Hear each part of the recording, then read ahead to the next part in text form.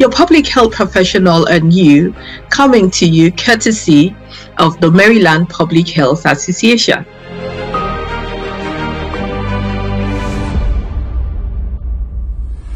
For one, we have a new website. And this gives us an opportunity to let our members and members of the public like yourself learn more about the organization. So it's mdpha.org, but we have put up a user-friendly website where you can go and learn more about who we are, learn about public health itself, learn about advocacy, the events we are hosting out in the community, and how you can join us. Very important. We're also going to be sharing, guess what? Public health news, and you can read our bi-weekly updates also on the website. Hello, I am Lillian Agbeyegbe, your friendly community health educator. I'm excited to welcome you to another episode of Your Public Health Professional and You, coming to you from the Maryland Public Health Association. Good day and happy holidays to you. I have a special guest today, and guess what? You're going to get two for the price of one. Why do I say that? Well, because our special guest is going to talk to us about her public health profession, but she's also the outgoing president of the Maryland Public Health Association. So we get to do a deeper dive into the association and about the association today. Jody Gan, it's my pleasure to welcome you to Your Public Health Professional and You. Thank you, Lillian.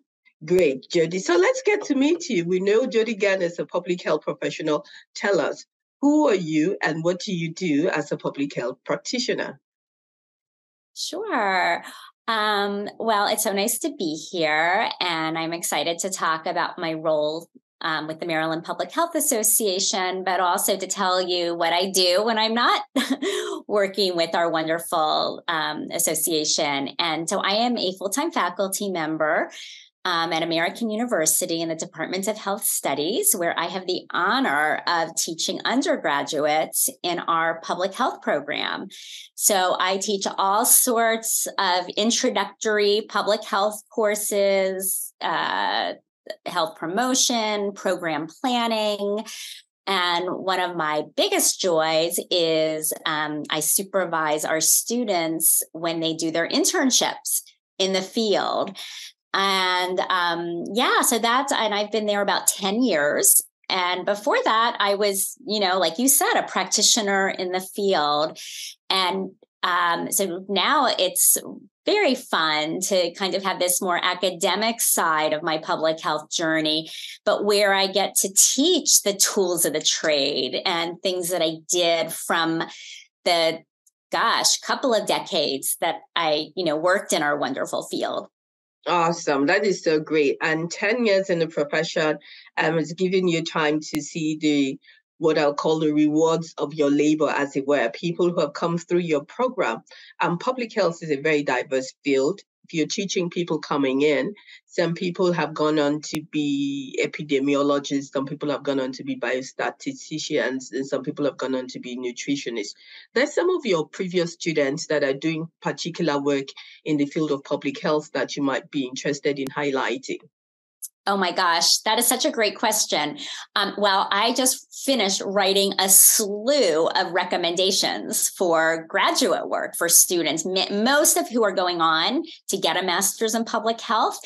And so that's exciting. And one of the things that I think is really thrilling is when I go to conferences like the American Public Health Association annual conference, where I just was in Boston in November, and I see my former students, passing through the halls of the conference, but also at their presentations. It is just, it makes me incredibly proud.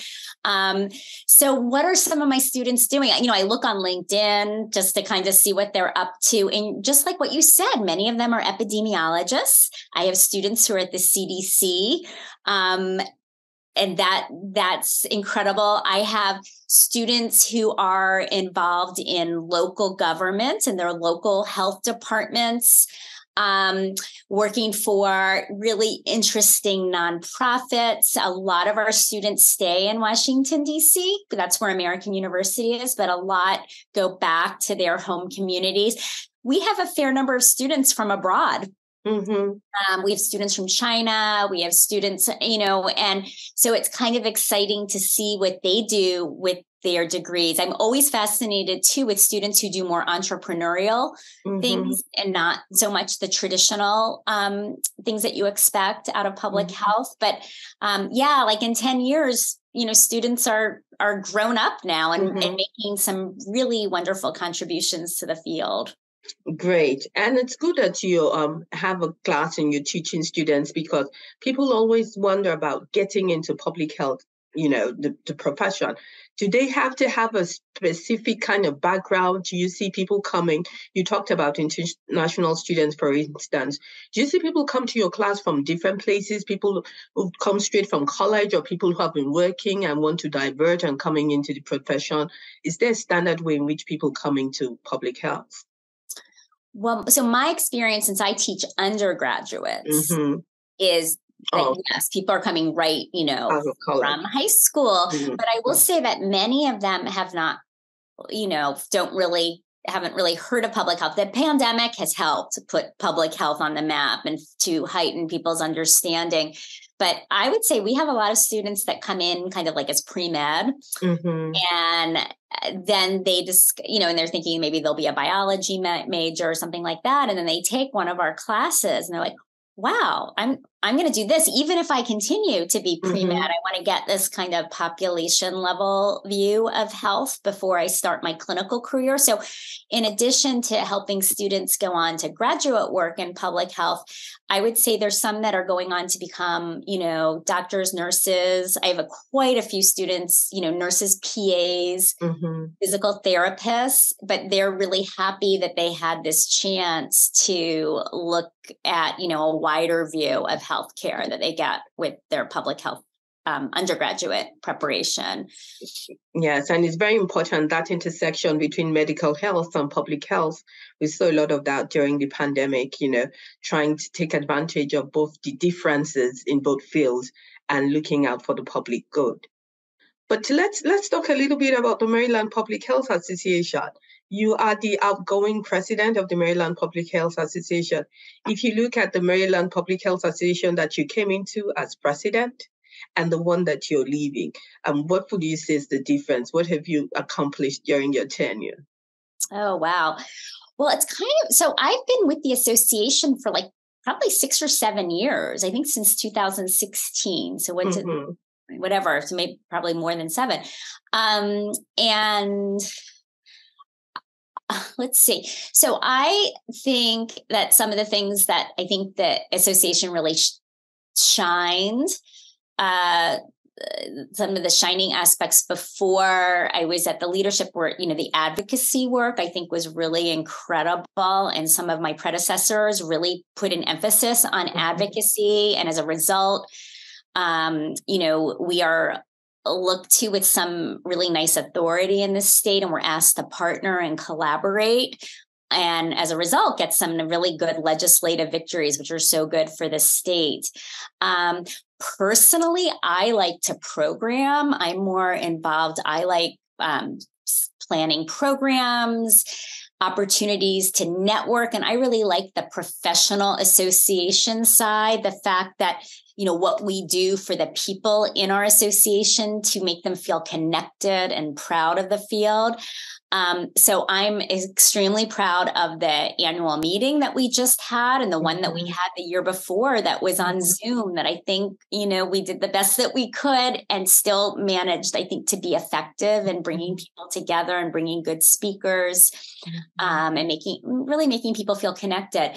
I think what I'm proudest of is our website. I was concerned that, we're all volunteers and, we just kind of do the best that we can. And so I'm really proud now that we were able to do this website revamp. We had some funding, we hired some amazing web designers, and then just internally, we worked really hard to make sure that our website reflected the vibrancy of our organization and the work that we're doing.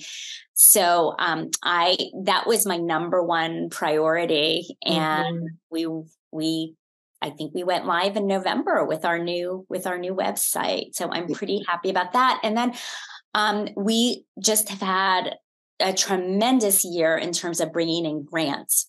Okay. It's the grant funding that enables us to do things like revamp our website and kind of work on our infrastructure. And one of our grants from the Energy Foundation was a very sizable grant, and it enabled us to hire a part-time staff member.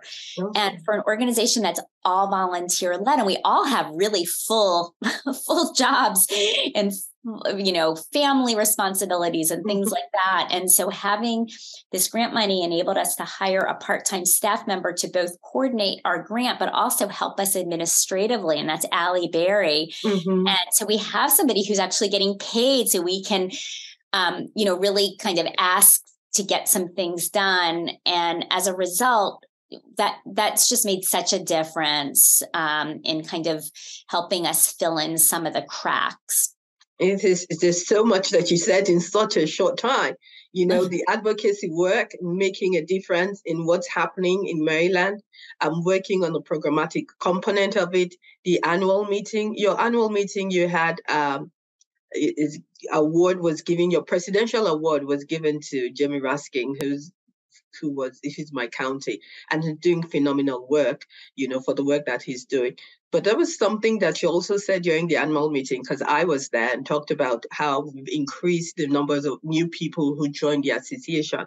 And tell me, because not a lot of people join the association, but there's what's the incentive, because I can imagine that we have NIH close by, we have all of these places in DC and the tri-state area, and people are public health practitioners, and they're like, do I want to join MDPHA? Or maybe they're in APHA and they think that that's enough. What's the difference between being in APHA, being in MDPHA, and what's the attraction for professionals to come on board? Okay, well, another great question. So let's see. First of all, it's great if you are able to be part of both organizations. That's wonderful. For some people, though, the dues to join the American Public Health Association are very expensive. I have to be honest. I was, some years I would be a member and some years I wouldn't because of the dues. And one of the nice things about working for the university is that I can get my professional dues to that association paid for, and that helps. But we are very happy that we can keep the dues so much lower at the state level. In the years that I've worked at the association, we have not raised the dues. In fact, we've actually lowered them and made more membership categories to make them more accessible. But for $50 a year to be part of a professional association is not a lot to pay. And some of the value in that is one of the other things that I'm really proud of that we started is we have a biweekly email blast now.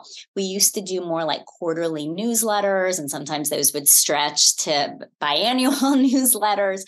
And now every other week, our active members get a newsy email in their inbox with information about activities going on within MDPHA, but also we share all sorts of things that APHA is doing so that our members that aren't members of APHA will be in the know. We also, if we hear about grant funding or jobs, or if there's just really interesting state developments, there have been a lot, and with COVID and everything, we want to make sure our members know. So I think getting the biweekly news blast is a benefit. Being able to come to our annual meeting.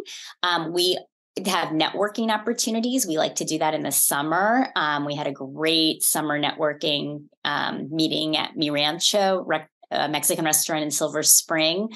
And then one of the things that I didn't mention before that's also one of my accomplishments that I feel good about is our relationship with the forming a collaboration with the Pennsylvania Public Health Association and the Delaware Public Health Association. And together, we've done some really wonderful things in the region, including co-hosting a very robust conference in the spring. And it just, for economies of scale, I just think it makes a lot of sense to work with our partners to bring in great speakers to get a bigger critical mass. And so that's something too that our members get, a discount coming to that. So they sort of have two opportunities for conferences and meetings where there'll be professional development and things like that. And then networking. And then members can just connect with other people through committee work. We're always looking for people to participate. We have people in our organization that have health communication skills. They should join our communications committee. People who like to plan programs. Most of us have those skills from our training, should join the program committee. And then, of course, the advocacy committee. That's our biggest committee. Advocacy. I tell you, one of the things I like about being in MDPHA is, as a public health practitioner, you sort of are in one field and one track, and you have your full-time job and you're doing that. But when you join the association, you get the opportunity to hear what people are doing in other places. And talking about the biweekly newsletter, for instance, you get to keep up with APHA, the Tri-State Area Collaborative. You get to hear what your colleagues across the borders are doing. And then even in the state, so you can get an opportunity to advocate for a bill. I might not be directly in what the area you're working in, but it's something that you're interested in because we're looking out for the public health of members of our community. And I think it's really very important to talk about how affordable it is to join the Maryland Public Health Association. Well said. I think your point is good about how that it helps us enrich our skills in other areas that we don't always utilize in our jobs. So, for some of us, like I said, I do a lot of program stuff in my job. And so that comes naturally, but then being exposed to the advocacy committee, I'm learning a lot. And then I bring those skills in my classroom. I've added units in my intro to health promotion class on advocacy. So I think that's absolutely right. We, get to learn from each other. And beef up skills that we don't use that much. And then we find ourselves incorporating those skills in our jobs too. So yes, there's lots of benefits. Great, yes. And then, so let's talk about your public health professional and you, and primarily because of COVID really sort of brought the public health professional into the public eye. A lot of people in public are I don't know what you do. I don't know how that has anything to do with me. What would you say to the person who's on the street, maybe your neighbor who says, well, you're a public health professional, but I'm a public. What is what you're doing? What has it got to do with me? Why should I care about you? Or why does your work influence me? Yeah, I think if you're just telling somebody what public health is, and you're right, a lot of people don't really understand. I think it's helpful to explain how public health is different from individual medical care as a start. So everybody's familiar with individual health care that we receive from a doctor, just for us. And I would say public health makes it so everybody has access to individual health care, because the person on the street might have access to a doctor whenever they want, but that's not the case for everybody. So a very big part of public health is expanding medical services, making sure that the systems are in place for robust programs like government-sponsored programs like Medicaid that cover people that might not have access to health care. And then the biggest part of public health is making it so people don't need to rely on their doctor so much and don't have the need for individual health care, because there are so many great systems in place to live a pretty healthy life. So, we talk a lot right now on environmental health, and that's something that Maryland Public Health Association is super interested in. So making sure that, we have access to clean water and clean air so that we don't get, respiratory diseases and infections that require expensive medical care. And then just all sorts of preventive healthcare services, that we have communities that we can exercise safely and get good physical activity, that we have sidewalks, that we have street lights, that we have speed limits so that we don't get run down by a car when we're trying just to get some exercise, and that we have, access to healthy and affordable care, food. I meant to say food. Those are all parts that, the invisible parts of healthcare that people take for granted. I would say that's what I would say to the neighbor down the street that doesn't really understand what kind of things we work for in public health. Absolutely. I'm always very eager to share with them that you meet us every day. You just don't know it's us. We're the people who make sure that there's speed limits, like you said, and so if you're driving safely has something to do with some public health practitioners somewhere.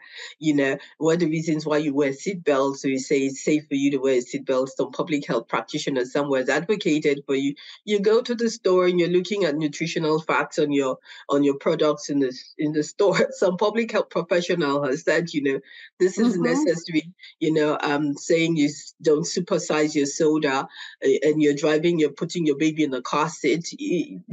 You're encountering your public health professional all over the place. You go somewhere and it's a smoke-free facility, and that's public health right over there, but people are like, I don't know these people. Why are they telling me what to do now? But they actually sort of tell you what to do a lot of the time. Right. And sort of make the healthy choice the easier choice. Even people who have knowledge about how to live a healthy lifestyle, sometimes that's not very accessible. And I think people in public health are always working to make it so it's, like I just said, so like the healthy choice is the easy choice, doesn't require second thoughts. It's subtle. When public health works well, it's just behind the scenes. But unfortunately, people take it for granted, and more funding is allocated towards medical services than for creating healthy environments and really addressing. In public health, we understand the root causes. What are the things that contribute to making people sick and unwell. So great. Thank you so much, Jody. It's been great talking to you. And before we go on, I'd just like you to give 3 messages to 3 groups of people. One group of people are people who, don't know, is public health a profession for me? Should I go into it? What do you think if somebody is trying to think about, should I consider public health? Will it be a stretch? What would you say to such a person? The thing that I love about a degree in public health is how versatile it is. So where I am in my career, in my age, I have a lot of friends that aren't in public health, and, they've worked in their fields for like 10 or 20 years and they get bored. They go back to school and they get a different degree and they kind of start over. And I think the nice thing about a public health degree is because it's so versatile, all the things that we've been talking about today, that comprise public health. Once you have this education and this training, I've moved around so many different fields. I've worked in tobacco control. I've worked in HIV/AIDS. I've worked on, the Affordable Care Act. I've worked on sort of whatever the issue du jour is, whatever our most pressing concerns. I feel like in public health, you can move. You don't have to be stuck in one area forever. You just kind of move to where the needs are, where the funding is. And so that's why I think it's a very practical degree and one that keeps you kind of stimulated and engaged throughout your career, not feeling like you've hit a dead end. I've never felt that way. Awesome. I'm glad to hear that, because my next question is to the public health professional about the work-life balance. So you said you've never felt that way, and you've also said, the association was mainly manned by volunteers before. So what do you do for work-life balance, and what would you say to the public health professional to make sure that they're doing for work-life balance? Well, we have to practice what we preach. So, I think I got into public health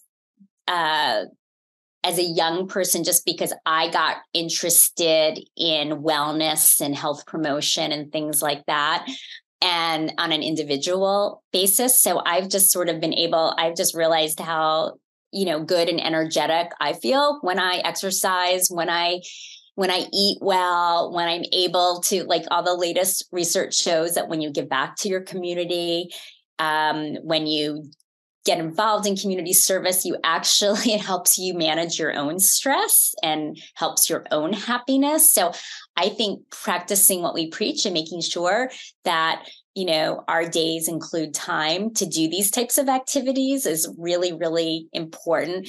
In terms of work-life balance, well, I know I'll share a fun fact, and that is that my older son, who's 28, has his master's in public health. And he went into this field. And then my younger son is kind of doing what my husband does. My husband's a lawyer. My son's in law school. And we said to our kids, we said, like, hey, you guys, you don't have to do what we do. Like, please don't feel like you have to. Mm-hmm.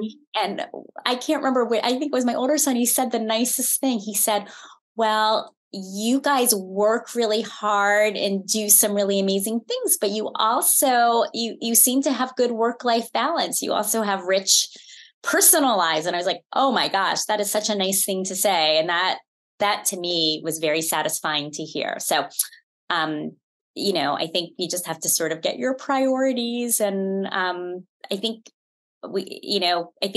work hard and play hard. Work hard and play hard. That's a good one. We always get all this good. That's a tweet right there, right? Work hard and play hard. A public health professional. And great. Jody, so any last words? We've already said that the public health professional, you're in the tri-state area. You want to join the Maryland Public Health Association, go to our website, www.mdpha.org. It's a lovely website. It's user-friendly and easy to navigate. Doesn't cost much to join.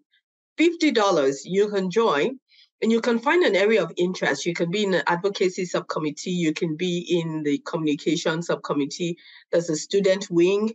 There's an environmental group. Did I cover everything? Yes, if getting involved in our climate change and health activities. And then you said I could have a last word. I want to say that we, with our new president, Suparna Navali, I know kind of my platform was like the website and communications and getting the biweekly news blast, and hers is expanding. Here, my dog has joined us today. Yes. Hi. She is very excited to expand our student section, and actually has already been working to develop chapters of MDPHA on various campuses across Maryland. We have so many programs preparing our students to enter our field. And so that's exciting too. So the student rate to join is only $25. And some of our campus leaders, like deans and department heads, are actually purchasing memberships for their incoming students, which we just think is such a fantastic thing. So we want to really encourage our students. We have internships. We have capstone projects for, we have our American University students have worked as, they've helped us with our National Public Health Week as their capstone project. So there's lots and lots of opportunities for students to get involved. And it looks great on students to have this work with our association on their resume to show that they're part of the public health community already. So I would really encourage that in the coming year. We'd love to see our students get engaged. I think that's really exciting. I remember when I was in my master's program, and there was almost no class that we didn't have a group assignment. And then I didn't really know it, but it's like in the public health field, there's a lot of collaboration work. And so they were prepping us from the program. It's like you have to learn to work with other people. There was actually one class where the professor said, don't plan your meetings for before class or after class, because that's very convenient. Everybody's going to be on campus. And so you plan your meeting for before. She was like, plan your meetings for weekend off campus. And so we all had to agree on a time and on a date. And she's like, that's what the real world is about. You're going to be collaborating with other partners. You're going to have to do all of this concession, give and take. And it's not going to be convenient for you all the time. coming to school and before class and after school is kind of convenient, but learn about, the inconvenience, the give and take, looking at the, bigger picture. And so it's really very exciting that Soprano is going to be focusing on students. I think that's a reality of what they will find in the world when they graduate and begin to interact with other professionals about all this collaborative work and the intersections between education, advocacy, the environment, and all of the different sectors of public health. Yeah, the students have a very big presence at the American Public Health Association. The student section is very strong, and Suparna comes from that world. So I think it's going to be a great year. I know. And on that note, 2023, oh my goodness, the next time I come to you, it will be 2023 already. But we're so very excited about how far we have come. Again, my name is Lillian Agweyegwe. I'm your friendly community health educator. I've had the pleasure talking to Jody Gan, our outgoing president from the Maryland Public Health Association. The Maryland Public Health Association is here for public health practitioners in the tri-state area. We welcome you. Join us, bring your ideas, bring your skills, bring your experience. Let's get to know you. And we will also share information from APHA, from the tri-state area. If you are not a member of those, you can get all of that from our bi-weekly newsletter. So you want to join us, you want to stay connected, and we want to make sure that we're working together to keep Marylanders safe. Jody, any last words before we sign out? Just thank you, Lillian, and thank you for for starting this cool series. And I look forward to hearing from your guests next year as well. So thank you for doing this for us. It's a nice new edition. Awesome. Thank you very much. And we'll see you all next year. Remember, stay healthy until then. Don't eat too much. And if you do, make sure you're exercising as well. Look forward to seeing you in shape and on time. A happy new year in the coming. Bye. Happy New Year. Thank you. Bye.